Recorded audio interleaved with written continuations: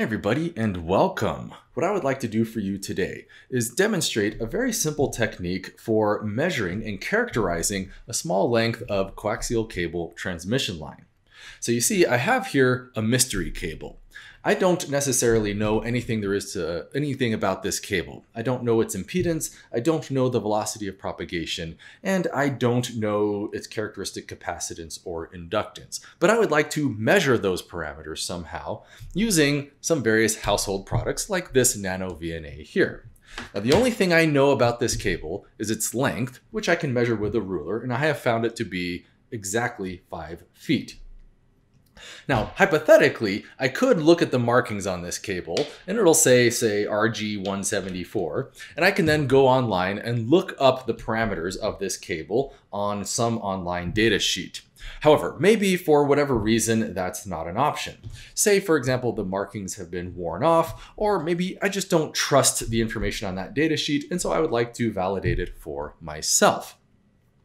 So what follows is just going to be a simple tutorial on how to use nothing but a NanoVNA to measure and characterize all of those parameters for this little piece of coaxial cable transmission line. Okay, so as you can see, I've written down the 4 defining parameters for any transmission line.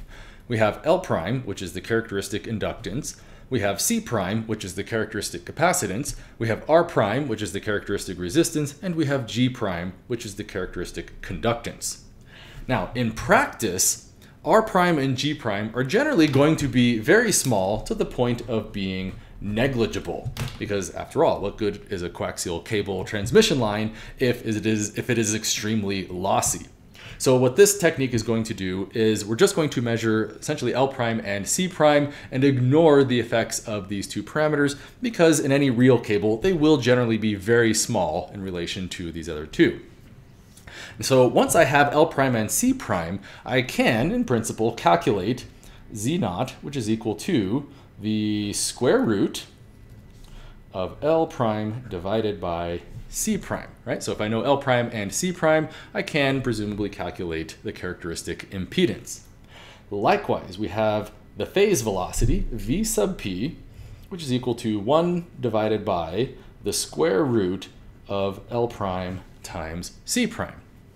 So if I know these 2 parameters, I also can derive these 2 over here. And again, this assumes that these 2 parameters are small to the point of being negligible. So in principle, I could hypothetically measure these and derive these, but it turns out it's not really as simple as it sounds, which will be explained later. So what we're really going to do is actually measure C prime, and then we're going to measure V sub p. And then given these 2 parameters, we are then going to derive the characteristic impedance Z naught and the characteristic inductance L prime. So let's start by doing a little bit of substitution. I'm going to solve for L prime in terms of V sub p and C prime.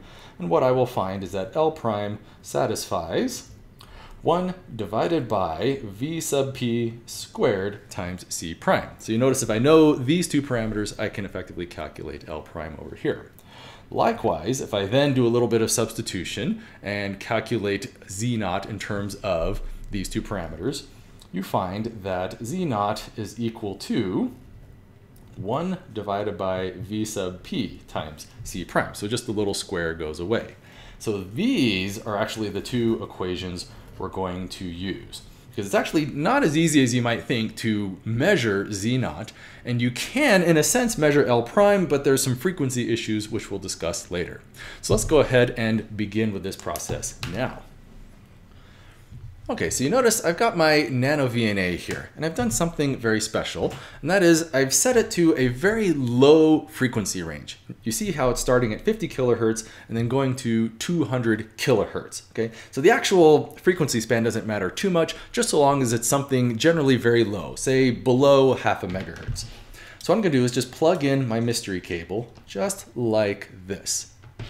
And you can see that the NanoVNA, all it sees is an open circuit. Barely anything has changed.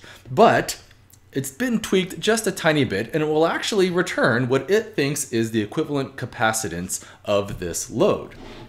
So what's happening is it's sending out a signal which bounces off the open circuit here and comes back. But the frequency is so small, that means the wavelength is gigantic. Therefore, the phase error that accumulates from this back and forth propagation is essentially negligible right now. Okay, so we can pretend that that is basically zero, which means all it is seeing is the equivalent capacitance of this lump of cable here, which it calculates for you automatically on the Smith chart. And if you look very closely, it's coming in at about 155 picofarad. Okay, so, and you notice also I can scan around in frequency and it just kind of bumps up and down by a couple of picofarad. So it's actually a very interesting measurement you can do, that your NanoVNA will act as a very strong and accurate capacitance meter by just reading any sort of lumped element at a low frequency. So all you have to do then is come back here, and we have our capacitance, C prime, is equal to 155 picofarads. But remember, it's also divided by a 5-foot length of cable, because this is a per unit length parameter. So divided by 5 foot. And if you do the math, 5 feet is about a little over 1.5 meters. You come out to about 101 picofarads per meter for our capacitance. And that's a very accurate and reliable measurement of C prime for any lump of cable, so long as the frequency is very, very low. And incidentally, this is exactly the specification in the datasheet for this lump of cable, so we can trust that it's a pretty accurate measurement.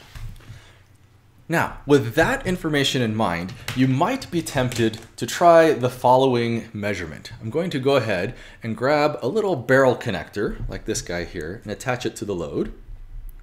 And now I'm going to take my calibrated short circuit here and attach this to the end as well. And you can see how the Smith chart immediately jumped to the left to indicate the short circuit here. And in fact, the NanoVNA is smart enough to recognize that this is now essentially acting like a very big lumped inductance. And so it returns a value of about 487 nanohenries. The problem is this measurement of inductance changes with frequency. Since we are at a very low frequency, the true inductance of this cable is actually higher than it would be if we were operating at, say, 100 megahertz. So this is technically an accurate measurement, but it does not reflect the true inductance of this cable when you operate it at higher frequencies. So the reason for that is actually the skin effect. That is, at low frequency, the current inside the conductors wants to flow throughout the entire volume of the copper on the inner conductor and on the shield. When you go to higher frequency, that current then gets squished to the outer edges of all the conductors, which actually manifests as a reduction in the inductance. So yes, this is technically an accurate measurement of inductance, but you cannot trust it at higher frequency because it will in fact physically change. The problem, though, is that you can't just crank up the frequency and do this measurement, because then you'll have the phase issue to deal with here in terms of that phase error accumulating as the signal goes down and back. So yes, this is actually an accurate measurement, but we need some way to characterize this thing at higher frequency. That is to say, we can't trust our inductance measurement at low frequency or expect it to remain consistent as we go into higher frequencies. So instead, what we're going to do is measure the velocity of propagation at a high frequency. So this is accomplished as follows. Okay, so you notice I've removed the short circuit from my load here, which means I am now back to the open circuit condition on my Smith chart here. Now what I'm going to do is recall one of my settings here. And you can see all I've done is increase the stop frequency so that it's going from 50 kilohertz all the way out to 100 megahertz. Okay, so this is important because what I need is a high enough frequency so that I can figure out at what point does this open circuit now appear to be a short circuit from the perspective of channel 0. So I'm just going to dial it on in, and you can see at about 33 megahertz, that is where it's gone from open circuit to short circuit.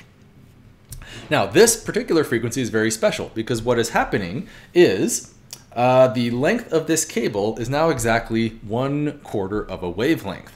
That means it's going down and accumulating 90 degrees of phase shift and then bouncing back again to accumulate another 90 degrees to give me a full shift of 180 degrees, or I guess technically negative 180 degrees because it went clockwise.